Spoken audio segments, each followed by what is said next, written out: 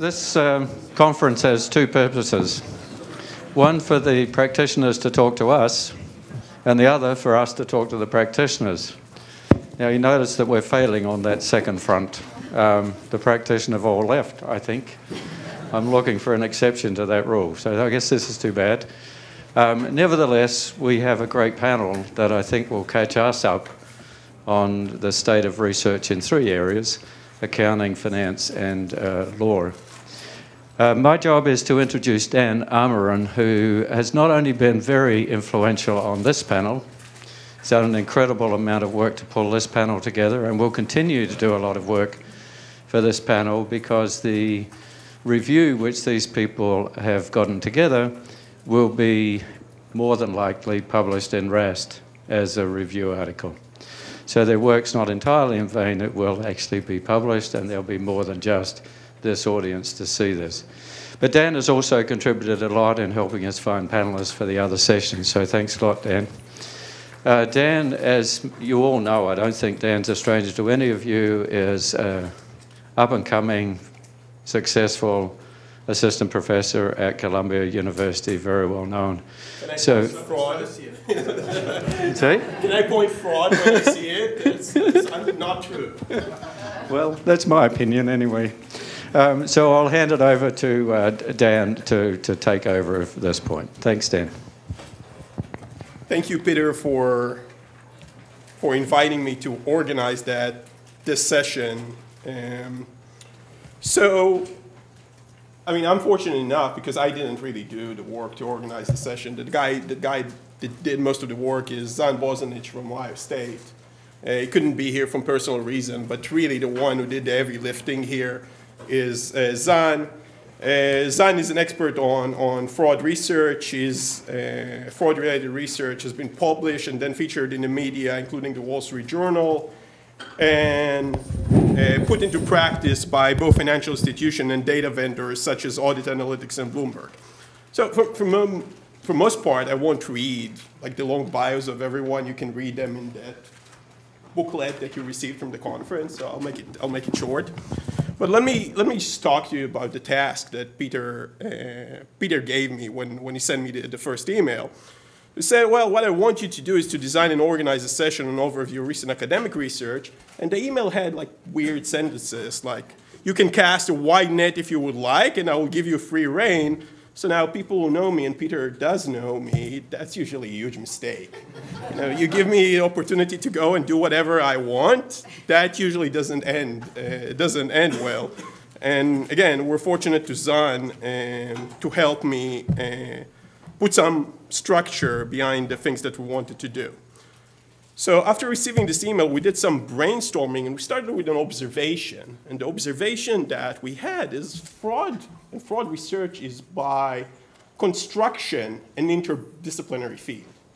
So you think, for example, about the fraudulent. They think about their economic agents that have behavioral biases or some sort of sociological and psychological behavior. They work in a legal environment, they're manipulating accounting data. So we have this multidisciplinary problem, and the people who do research in this area rarely speak to each other. So we use different languages, we have different definitions, different methods, and we ask different questions. And I thank Peter for organizing this conference because this enabled us actually to speak to each other. So what we're going to try to do in this panel today and in the paper that we're going to write is we're going to try to break some of those silos. So we wanted to gather some of the top experts in the field in law, finance, and accounting, and essentially give them a guideline. So we didn't want to give them complete structure of what to do. We thought that's part of the discretion of an expert. But at least they will need to teach us and teach each other what are the research questions in their discipline, why they're important, what are the problems, and then try to help us connect the dots to figure out how we can learn and move forward. Again, then try to write something about that. So the panelists, I'm fortunate. I don't really need to introduce them, but I'll give a few words about each one of them. So the first one, which is the finance and economics expert in this panel, is John Karpoff. So John is the Washington Mutual Endowed Chair in Innovation and Professor of Finance at the University of Washington. That's a mouthful. John is a thought leader in the economic causes and consequences of financial misconduct. And for some odd reason, he likes to climb on mountains, but that's just, I don't understand why. Our law expert is Jim Cox. Jim is the Bernard Currie Professor of Law at Duke University. In addition to publish numerous papers, Jim also published several books, one of them with a very fascinating title, Financial Information, Accounting, and the Law. I think this should be a required reading for us. Jim testified before the US House and Senate and is member of many advisory boards, including the PCAOB. What you probably don't know about Jim is that his wife, Ellen, was Steve Spenman's PhD student when she was in Berkeley. So he's pretty well entrenched in the accounting profession in addition to being a law professor. The last expert is Richard Sloan in accounting. Richard, I have very high sensitivity to at least say the name of the chair. Amelia chair, is that the correct? Okay, so I tried my best. Chair in accounting and international business in Berkeley. Richard actually knows a thing or two about practice. He was the managing director of equity research at Berkeley's Global Investor, one of the most prolific authors in accounting, won awards for teaching and research, including the AA notable and significant contribution to the literature. So what we're going to do now is we're going to give uninterrupted 15 minutes overview of the literature and the issues that we discussed to each of the panelists. And essentially, right then, after they finish, we're going to go to Q&A. I'm not going to ask any questions. I will let you ask the questions and see how it goes from there. Okay? Thank you. So, John. Thank you, Dan. Oops, we're to the Q&A part, apparently. That was a good talk. My best ever. Don't let the finance professor change the slides. Yes. So, I do have a story to tell. I really want to thank Dan Zahn for the invitation to be here, and to Peter and Craig for organizing the conference. I've been sitting up in the nosebleed section and just consuming like crazy. The number of times where I will say something like, oh, I didn't know that, is like now countless. And it started even before the conference started. I caught a ride with Silvana in from the airport, and your name came up, Craig, so she said, so what do you think about RoboCop? And I said, oh, I didn't know about that. And then Craig introduces me the reception that very night to David Woodcock, and don't let him introduce you to people, because he introduces me as an expert in fraud. David Woodcock immediately goes, so what do you think about the fraud triangle? I said, what's that?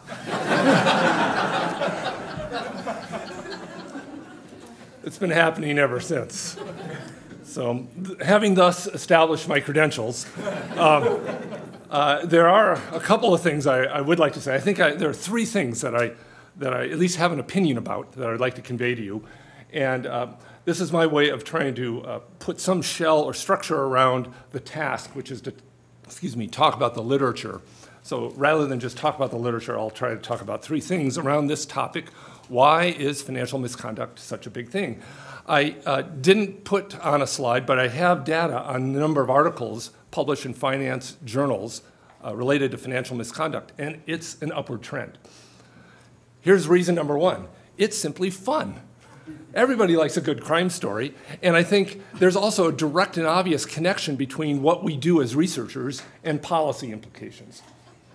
So that's my first thing I want to convey to you. How am I doing? Number two is that there are a lot of data available.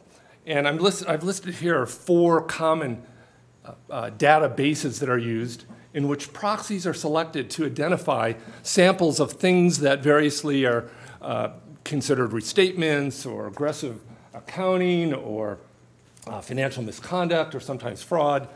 And the reason I've listed these particular 4 common databases, before I go any farther, or further, I should say, can I ask for a show of hands of who has used one or more of these databases?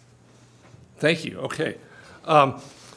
Well, the reason I listed these 4 is that it gives me an opportunity to flog this working paper I have with Allison Kester, Scott Lee, and Jerry Martin, who's here. And one thing I'd like to do is talk about, just give you a glimpse of some of the things that we think we've been discovering about how all of us, or at least I, and I think many other researchers, have been using these data, and some suggestions on how we might be able to look at them and use them better. And so to motivate this, I have a couple of very simple tests. I hope these numbers are not too small, in which we do very simple pre-post comparisons with several different outcome variables using the events as identified in each of these 4 databases to capture a sample of something that a researcher might be interested in, such as something that we suspect is correlated with misconduct, let's say.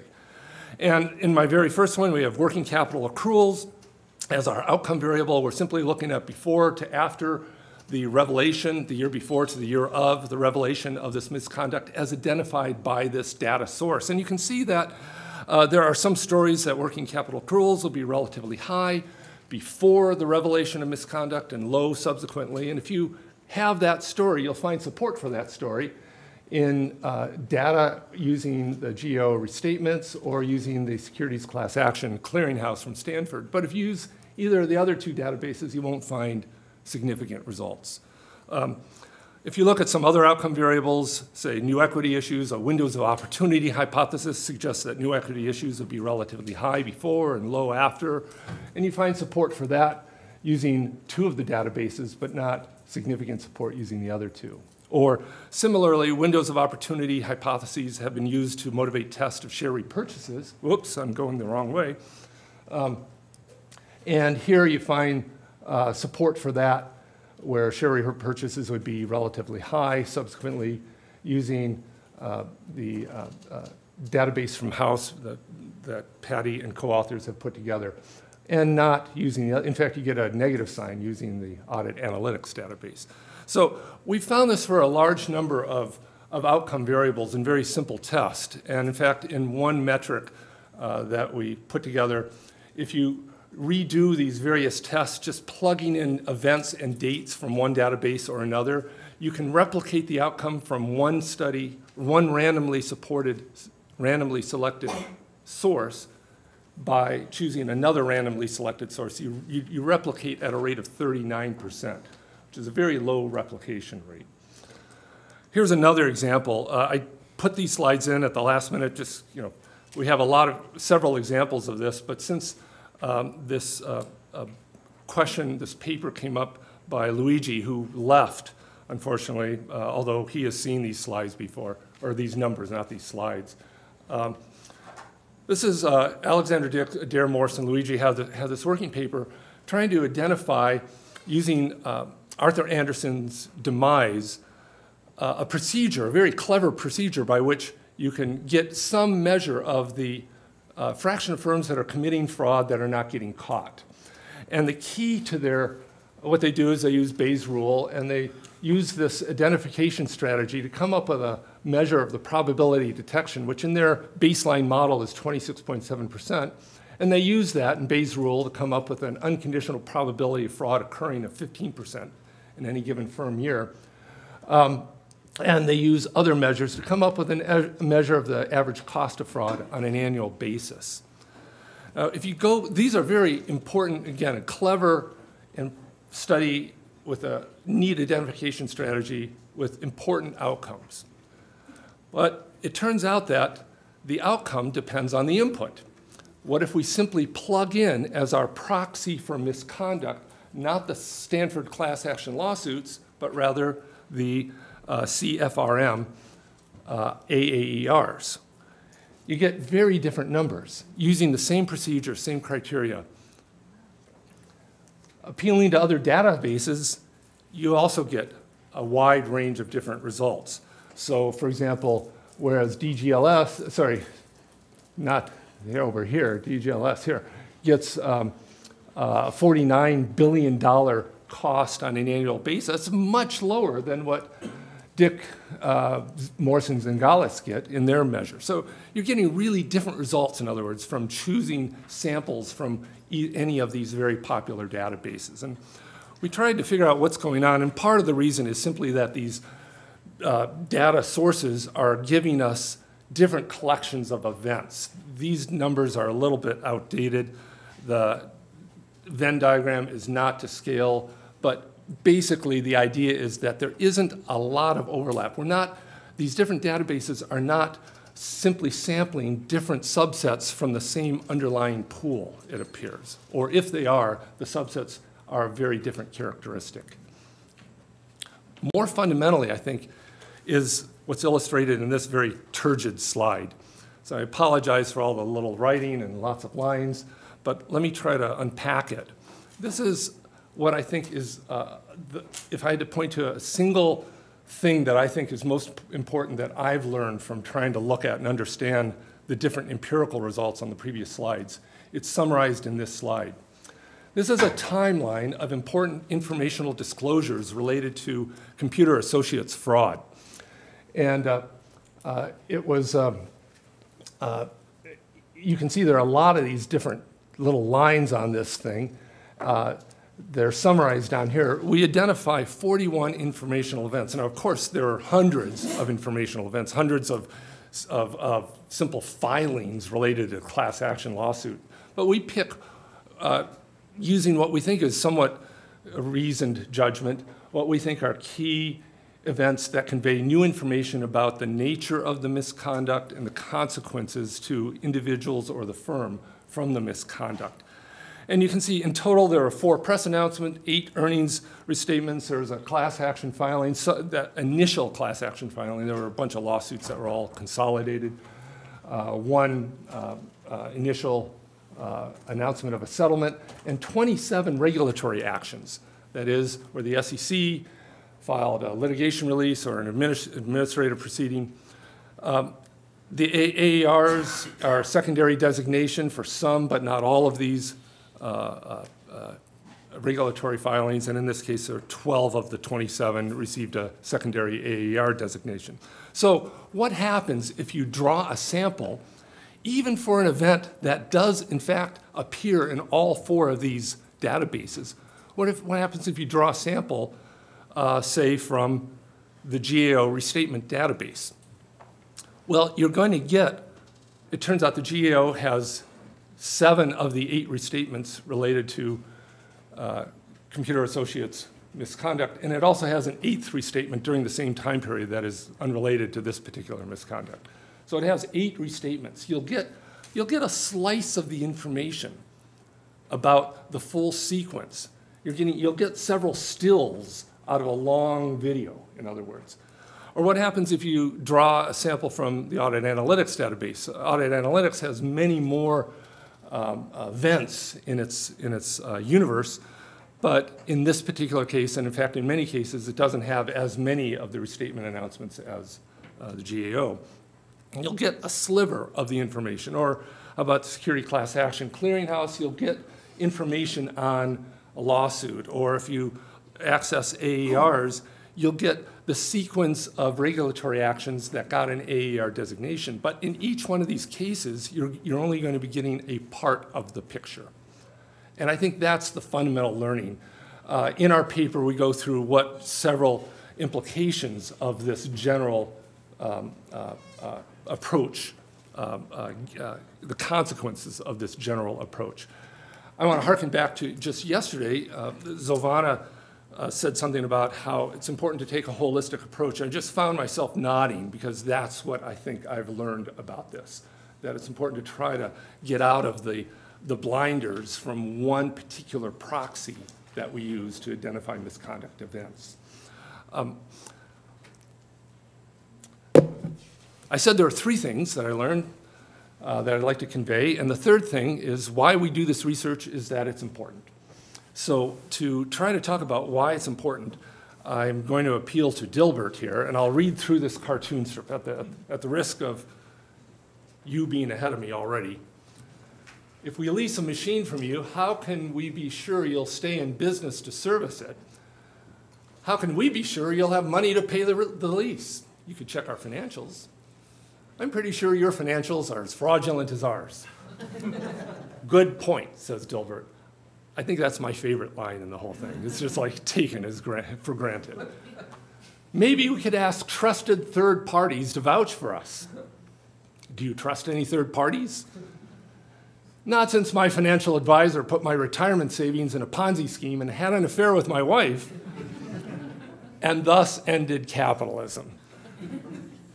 I like this strip because what Scott Adams has done is he's summarized in a really cool way Akerlof-Lemons problem. And when you think about it, the Lemons problem characterizes a fundamental issue in all transactions, in all exchange and production activity. And what it captures is the importance of the leap of trust that has to happen between two parties to make a transaction. Economists have known this since the days of Adam Smith. Adam Smith wrote, his first big book was A Theory of Moral Sentiments, which was primarily about how it is that we as disparate, self-interested people form community in a way that provides for and enables collaborative effort. And then he formalized some of these ideas with The Wealth of Nations. Economists have spent a lot of time since then building theoretical models about how in which trust is important. But I want to simply point out that this leap of trust really is at the core of exchange and production activity. When I do something as simple as go to the store to buy an apple, that's a huge leap of trust that not only will I get a decent apple, but I won't get ptomaine poisoning.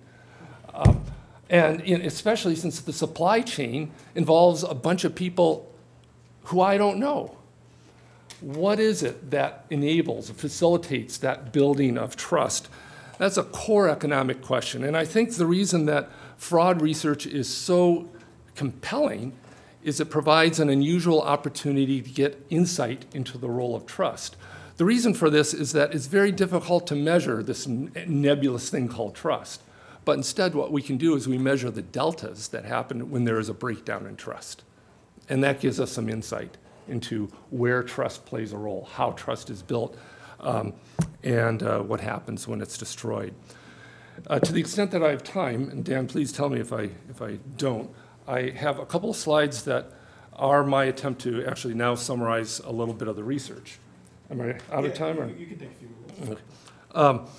So I thought I'd make up a schematic. So I have a triangle, since I have three things I'd like to talk about in the leap of trust. And I think one thing that, one area of research is about laws, institutions, regulations, regulators. A lot of the stuff we've talked about here, a lot of the research ideas that come out of this set of discussions would fall in this leg of the triangle. In the finance literature, a bunch of this comes under the category of law and finance. I'm going to advocate that the term law and finance should not simply apply to LLSV type research, but rather the broad scope of the role of the legal process in helping facilitate and build trust. The second area is the role of personal ethics and culture. This is the focus of all our ethics courses that Luigi last night told us that should not be taught, but that we should be incorporating into our classes. And then the third area, and the area in which I've been personally most involved, is in the role of market forces and reputational capital. This is an idea that I think is obvious once pointed out, but I think I'm amazed by how frequently it is forgotten in both the policy and the scholarly debates on these issues. And to illustrate what I mean by reputational loss, I don't mean something fuzzy. I mean the loss of a capital asset, which is a present value of future cash flows that accrue from holding up your end of the deal. To illustrate, here's a sequence of one-day cumulative abnormal returns for Xerox during a 10-year period that ended about 10 years ago. And I'll show you why I picked this. What happened was at the beginning of this period, for almost 3 years, Xerox was involved in a sort of booking the revenues aggressively scheme, in which it was booking revenues, the full sequence of lease payments that it was contracting for when it leased its copying machines. And this allowed it to report fairly good earnings. It enjoyed good stock price performance until almost 3 years after it started this scheme. It realized it couldn't continue to grow out of this problem. It was going to have to recognize the problem, and it announced that earnings would be short of projections. The stock price fell, and this triggered a sequence of things that included an SEC investigation, Wells notices going out, a sequence of regulatory actions, people paying fines, company paying fines, people being disbarred, until 10 years later the enforcement action concluded.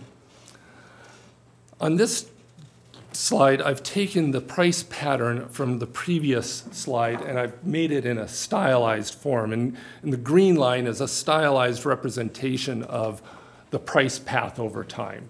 And the red line is a representation of where we think this thing might have been had the firm not committed fraud to begin with. So you can see that the firm enjoyed a price increase in part facilitated by its aggressive booking of revenues, and then it suffered a big price decrease when its misconduct was uncovered. And what we observe in this case is it lost $5 billion of market cap, and using procedures I won't describe here, one way of measuring things is that about 23% of this represented just a decrease back to the value it would have otherwise have. Another 10% is due to the total legal penalties, class action lawsuit, SEC penalties imposed on the firm, and the remaining is what I want to use to illustrate as a loss in reputation capital. In this case, is about 2/3. And I picked this example because this is what we're finding in large sample studies as well. So again, what happens to this firm is it doesn't simply go back to the red line, it loses something else that's valuable to it. In this case, what we see is, I'm going to skip this, what we see is that these market value drops are capitalizations or pricing of the sequence of events that we see happening to these firms. We see these firms having higher cost of capital, lower future sales, higher internal disruption and the cost that come with that.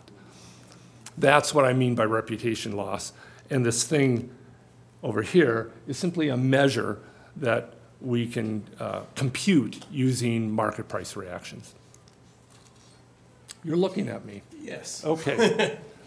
So let me stop there. I was going to spend a couple of times talking about whether we might be able to begin pushing a little bit on this third leg of the triangle that I think is ready for an explosion of research, and that is the role of culture. And my takeaway, which I won't go through here, is that I think one reason that we're going to see a lot of extra work or new work in this area that's pretty exciting is because we're getting more and more measures that pick up things such as culture. And these measures are things like religion, geography, like Chris's recent paper on this in networks. And because of this explosion of measures, I think we're going to have increased insights about the role of culture as well as the role of legal institutions and market forces in encouraging trust. Thank you.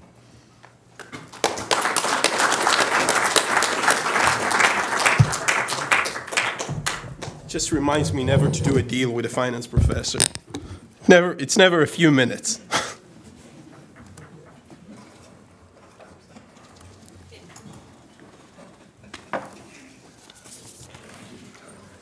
So I'm Jim Cox, and I'm from the Planet Law School. And the reason I say that is that we come from a very different culture. I'm going to start off talking about my presentation a little bit about where academics and the legal academy come from and what shapes their thinking, and that it can explain a lot about their the realm in which they operate. Perhaps the best way to say that is that we're distinctive in the academy. The students edit the journals and we grade the papers, okay? And so it is a very different world. The education is a classic education ingrains one and doctrine and process, okay? You've probably noticed this when you've served on university committees with them. The lawyers on the committee are always thinking about, well, how are we going to do this? What kind of notice we're going to have? All the process. And everybody else wants to jump into what's the answer, what are the right questions, but the lawyers are going to think about how you're going to go about thinking about this process.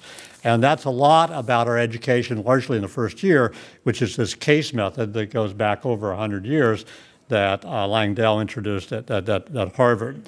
To the extent that there's quantitative education going on in the classrooms at the law schools, it's largely remedial. I mean, I speak from that as being an accountant and statistic major in college, a double majors, okay, along the way. So I felt, and I passed the CPA exam when I was still in college and worked for a Big 8 firm before going to law school, and worked while I was in law school for a Big 8 firm. So I was really bemused, to say the least, about what the backgrounds were, which was non-existent and still is today for most people who come to law school. So law schools don't have a heavy orientation. I will say that that has changed. I mean, some of the great contributions to legal education came not from Harvard, but came from Chicago, Henry Manny, and that is the law and economics movement. But the early law and economics movement was pretty basic economics 101, learning a little bit about supply and demand curves, thinking about what the incentives are, but it was not very quantitative. The early law and economics folks would tell you, well, this is an empirical question, but even if you were Richard Posner or Frank Easterbrook or Danny Fischel, some of the early ones, they didn't dirty themselves at that point with trying to get, that's it. So we started finding out that law schools suddenly thought that, well, enough of this theory, let's go out and start hiring or finding people who have some quantitative skills. And this has been a change. So if you look at legal education in 1988, 5% of the tenure track people had a PhD, okay? If you look at the hiring, the entry-level hiring that went on from 2011 to 2015, nationwide in the number of accredited law schools, that you'd find that there was 21%. But if you go up the feeding change, that is the so-called elite law schools, the top 26, the hiring was 48% were PhDs, roughly 1 out of 2. So suddenly the academy, the legal academy, is becoming more and more by degrees, okay? JD, PhDs, many times in our faculty, just PhDs. Those numbers are a little bit inflated because most of those PhDs don't look like you, okay? That 70% are in political science or history, only 30% are in economics or in what I would think would be the hard mathematics, okay? And but what you find is the currency in the realm, certainly in the last dozen years in legal education, has shifted. And it's shifted so that if you're going to have a good piece, you've got to be a very good theoretician. There's very few of those, by the way. Or you've got to have an empirical hook. And so you find individuals teching up, okay? You find individuals associating themselves with technical skills, or you find the PhDs coming in. So the realm is changing in that regard. Nonetheless, the piece we'll be having is to say that there is good, substantial Katz's work I should have had listed here. He was here yesterday. But there is good, substantial work in theory that goes on. I've had just a few of the pieces here, but there are different kinds of places. One, like the Galati piece, is looking at how fraud gets impacted by all kinds of behavioral devices, such as hindsight bias, okay?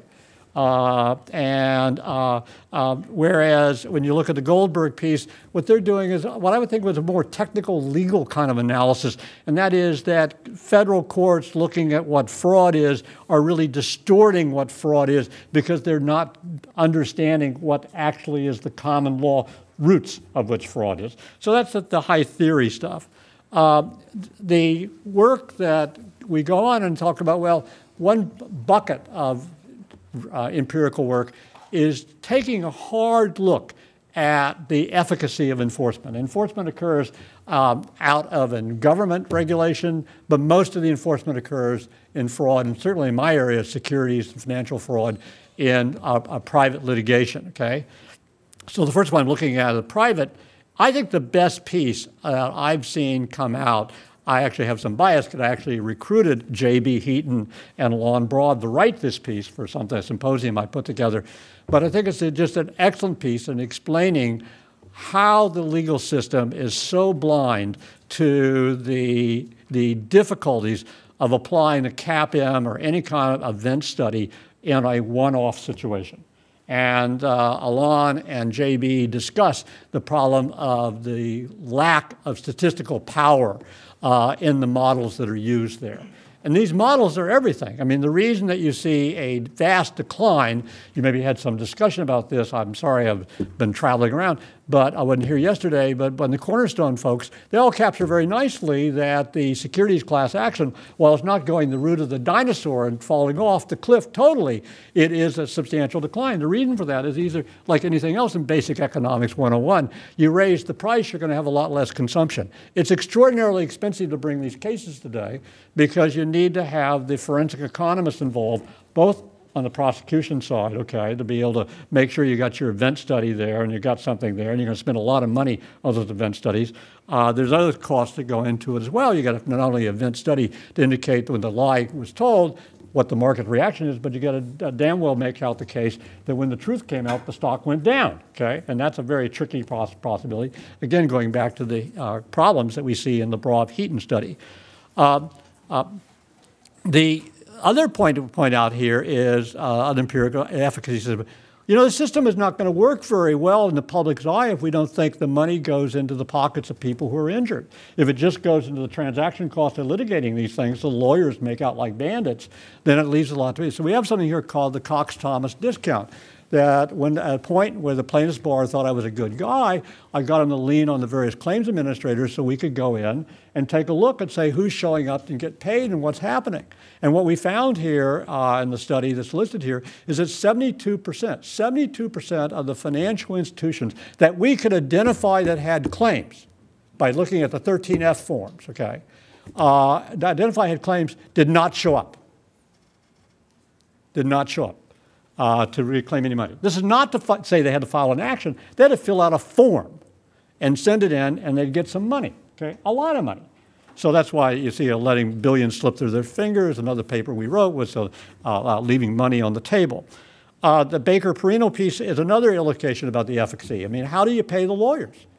And, well, the thing is you start off, who selects the lawyer? Somebody called the lead plaintiff. And the lead plaintiff is somebody who gets appointed by the court because they have a presumption that they're the most adequate plaintiff, that they have the largest financial loss.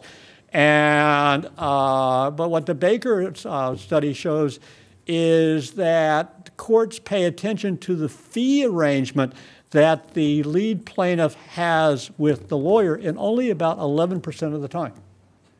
Now, I would think that a good indication about whether you have an adequate plaintiff is whether the plaintiff is going to be an adequate representative of the class, and they're going to negotiate up front with the right set of incentives, right? And that's something you learn in economics. Right set of incentives to make sure the plaintiff's lawyer is going to represent the class and what's happening.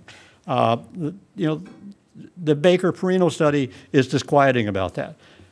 We have more studies here to try to point out the fact that, well, when you have financial institutions that are the lead plaintiff, that's both the Choi and the Cox papers here, the first couple of them like that. When you have financial institutions showing up and representing that, you find that there's much larger recoveries, not only in absolute terms, but in terms of provable losses, et cetera.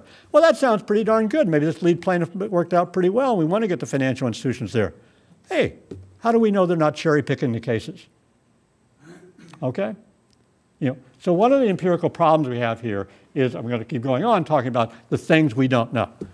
And we know they cherry pick the cases. I mean, I've talked to them, they expend money, they're not going to attach themselves to every possible case that the plaintiff's lawyer brings to them.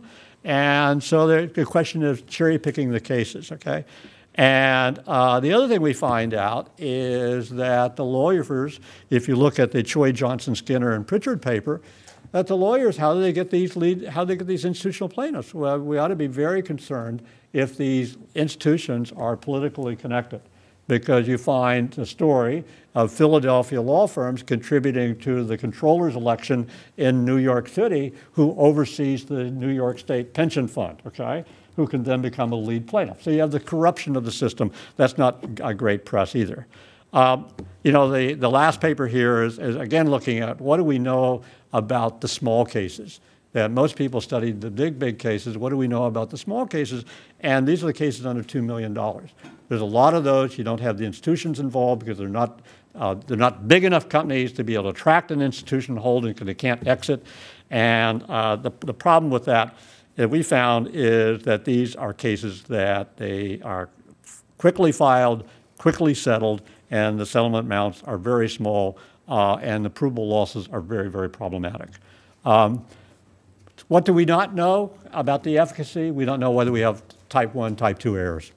That is, we have a lot of tightening up that's gone on in the beginning of 1995 with something called the Private Securities Litigation Reform Act that introduced a lot of different changes here.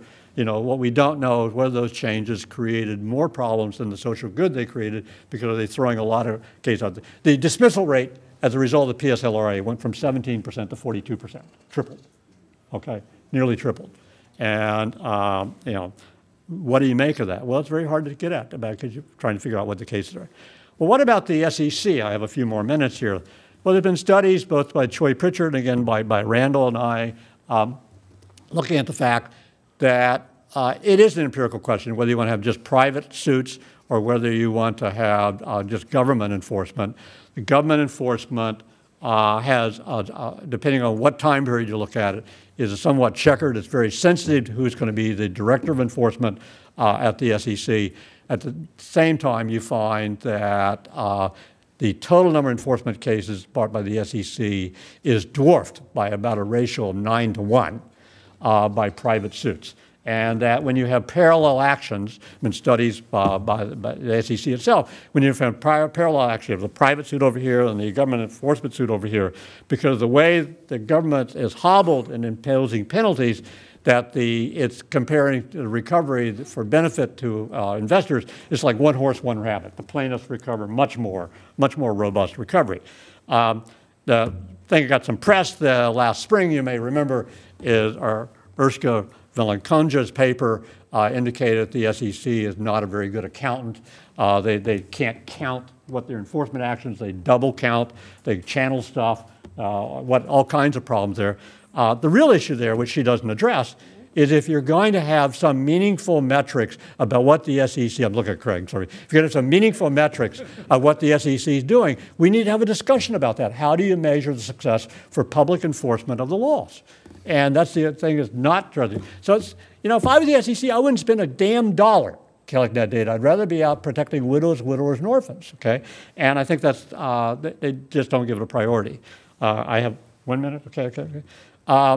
So we had all kinds of debates about who should be enforcing the law, whether it should be no private actions, that's Joe Grunfest's paper, or, and also the Bratton Walker paper, or do you think the SEC should be a clearinghouse for trying to give a go ahead and your part? And then the last set of issues we have in the kind of fraud area is that, okay, if we could look at SEC enforcement as an indication of regulatory failure. That is, if the other systems are working well, we shouldn't have any private actions or any public enforcement, right? That should be able to take care of it. So there's these various studies about being made about enforcement. A couple of my favorite one is the whole action about, well, to what extent you find slippage around disclosure issues. So, for example, the most recent study here I have at the very top one, the use of derivatives as a way of capturing the value before public release of inside information. That's one. How about these 10b5-1 plans where executives can have multiple plans, and so therefore there's no insider trading if your trading is automatic per plan, but you can then discreetly start a plan, cancel a plan, and stuff like that to gain the system, and Todd Henderson does a great job of collecting that. Other slippages in the system, the SEC is not very good about enforcing the law about bundling and proxies, and the Bliss partner playing indicates that companies, when they finally find that Mary's been cooking the books in the back room and they make an announcement, the first thing the lawyer says, okay, so you're going to tell you've been inflating the earnings, yep, and you're caught red-handed, yep. Well, do you have any other bad news to release at the same time? because you want to have these confounding variables that go into the market, which makes it absolutely impossible for the plaintiffs to succeed in their case, because the plaintiff has to show not only that a lie was told, but that they suffered an economic loss when the truth came out. So when you release the truth and it's going to make the price go down, say that your CEO committed murder, okay, that you've lost your biggest client, all of these unrelated to fraud, just dump it out there. Everything goes to hell in a handbasket, and you can't change it. And then there are a couple of survey articles, none really recent, but that'll be something that's out there. Thank you for your indulgence. You've seen 7 people writing ideas of what to research after your last statement. Richard. Thanks, Dan. Let me just...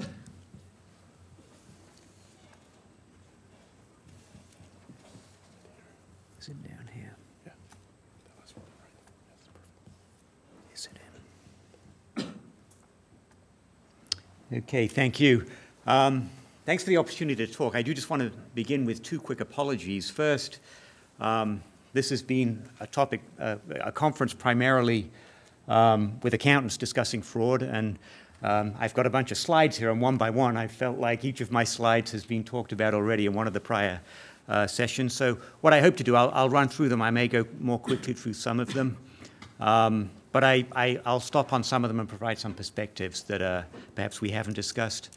The other apology that I want to give, we have a lot of accountants in here, and I'm just in my 10 minutes or however much time I've got here, I'm obviously not going to be able to talk about all accounting research, so I've picked a couple of studies that I think are interesting that I wanted to elaborate on, so I don't want to offend anyone whose research I didn't talk about, and if we do the big review, that'll be a lot more extensive.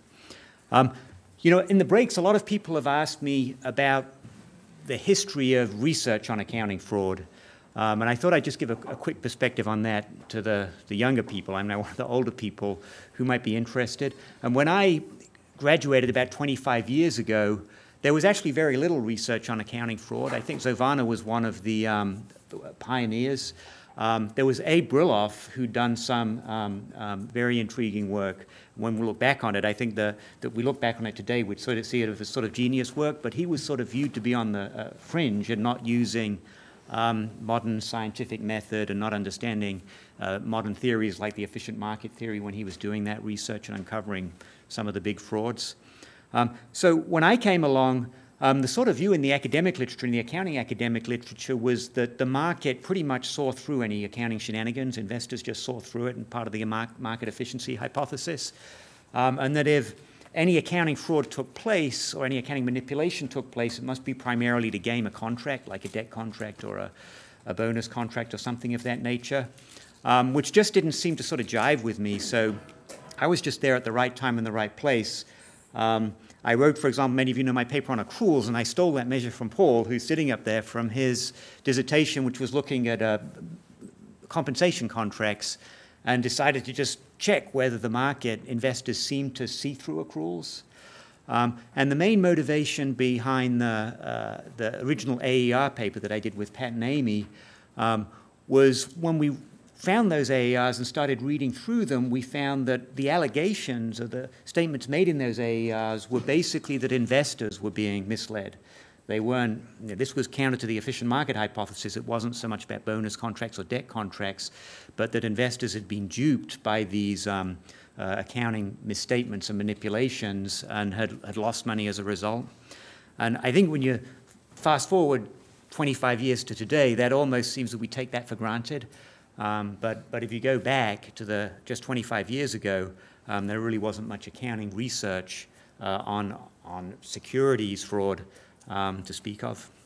So with that, Dan asked me to talk a little bit about the definition of accounting fraud, and I think this is an important question that I want to say a little bit about. I think part of Jonathan's point was that researchers tend to just pick a database, and if there's an observation in the database, we call it a financial misstatement or whatever, and we do a research on accounting fraud, and it's sort of dependent on the database, and we're perhaps not careful enough about defining the type of fraud we're looking for. I just wanted to point out here that a lot of the databases use class action lawsuits, and most of them class action lawsuits are brought under the 10b-5, which, the fraud lawsuits, which is the general prohibition against fraud. A subset of them, ones that tend to relate to accounting fraud, are normally brought under this Section 13b. And one of the things we did in the AAR database, it has a whole bunch of actions in there. Some of them, for example, mention companies, but are primarily against auditors, and they're not brought under Section 13b. We tried to isolate all the ones that are brought under Section 13b. And I just wanted to give you some perspective here on the variety of different things that you get to see. So I took this from Cornerstone Research. Each year they put out, it's on the Stanford website, this securities class action year in review. And they go back here, 5 years. And they look at, these are from the class action filings. They look at the types of allegations that were made. And these are percentages, and you can see that on the top there, over 90, nearly 100% of them allege financial misrepresentations. And in fact, a lot of accounting research has taken them and said that they're accounting misstatements. I've certainly seen papers that have done that. But if you drill down a little bit, what you'll see is over half of them are for false forward-looking statements. Now, they certainly could be statements about accounting numbers. You'd have to dig in and take a look at them. I'm going to give you an example of what one of them looks like in a second. But only about a third are actually due to GAAP violations, which you might really think of as pure accounting frauds. And just to give you one example of what a financial misrepresentation can look like, I thought this was an interesting example some of you may have seen. This one is about a year old now, coming on, relates to Volkswagen ADRs. As it says at the top there, in case you didn't know, according to the release, it's a car maker in Europe. And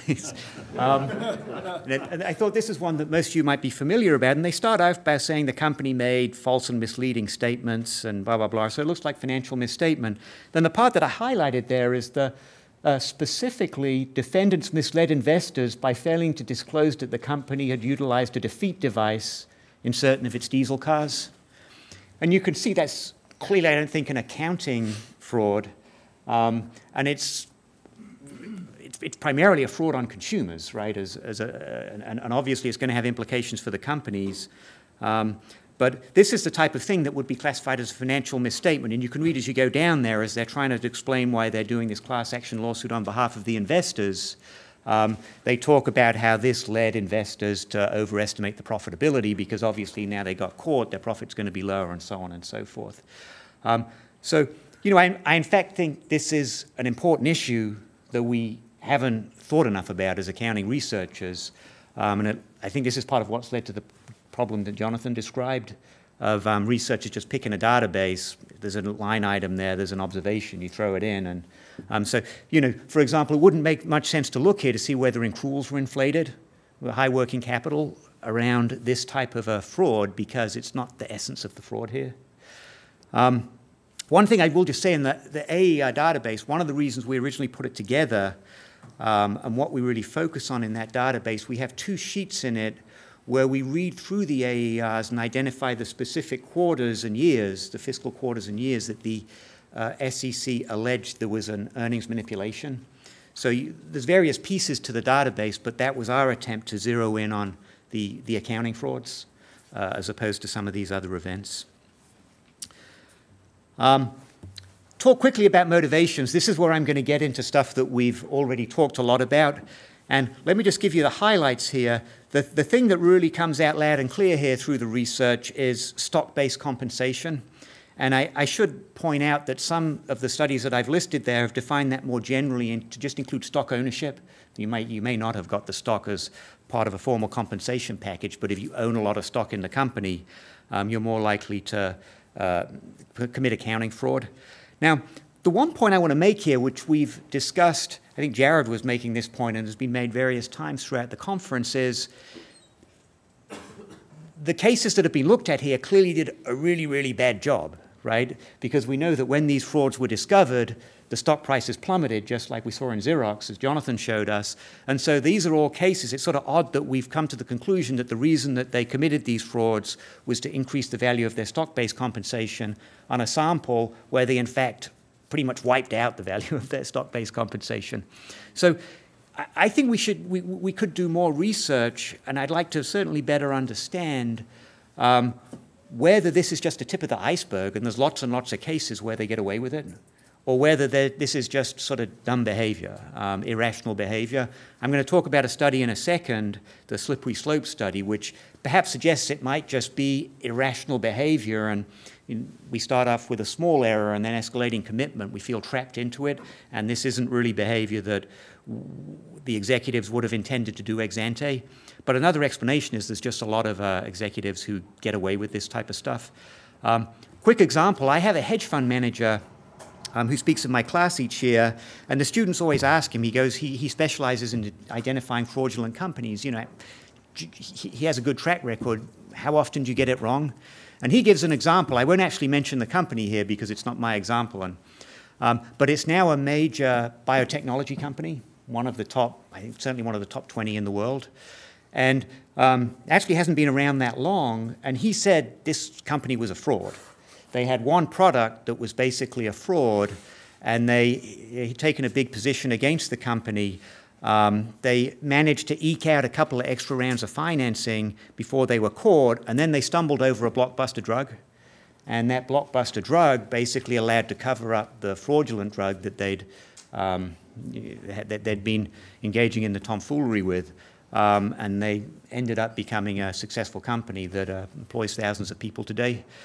So that was just one nice example of why this just might be the tip of the iceberg. And can you see my point? There must be, it stands to reason that there's some executives making big gains from doing this, which is a sort of scary thought. On the characteristics of accounting fraud, I'm short on time, and I want to allow us to open up for questions. So let me summarize them here and just zero in on a couple. Weak governance structures, I think we've talked about a lot. I'm actually always surprised by how few accounting academics are asked to ever serve on audit committees. Often the people we know that we see on audit committees don't even have much financial expertise. They tend to be companies with robust past sales growth where profitability is starting to slow. Perhaps they need to raise additional capital to keep their business model going, and they feel that pressure to perform. There's evidence that the executives tend to be overconfident. I'm going to talk about that in a little bit more detail in a second. This evidence related to the stuff that Sam talked about, the executives tend to have these moral infractions in their past. And finally, they tend to be driven by the CEO and not the CFO, and the CFO tends to be forced to comply. So, in the interest of time here, let me skip the governance stuff. I think we've talked a lot about this one. Let me talk about the one paper I don't think we've talked about much, which is one of my favorites, is the Schrandon-Zekman paper on the slippery slope. And what they did is they looked at 49 of the AERs, and they digged into them in detail and sort of asked what seemed to motivate the executives. And they found that about a third of them were just outright frauds, where, seen from the get-go, for whatever reason, the executives just decided to fabricate invoices and so on and so forth. But in the majority of them, they found that the very first evidence that the SEC documented of overstated earnings, their judgment was something that was probably could have been justified. We could argue whether it was aggressive, but it probably didn't cross the line and probably wasn't clearly a violation of GAAP. You know, they didn't book another big enough provision or something of that nature. But then what they happened is they tracked them. Obviously, they made this in the hope that they were going to be able to make up for it in a subsequent quarter or fiscal year. That didn't happen, and so they had to grow the lie to cover up because, you know, as we know, accruals reverse, and so once your original overstatement reverses, you have to try and cover it up. And it's what they call the slippery slope. The sort of headline point of the paper is that more over-optimistic more over-optimistic CEOs, executives are more likely to fall down this slippery slope. The one thing that I point out in that paper, if you read it carefully, that I found just was a little bit unsatisfying, was the way they modeled overconfident executives was executives with less variable compensation. which seemed like an odd definition to me if you dig into it. The reasoning there, and there are other papers to back them up here, is that if you're overconfident, you don't need incentive compensation.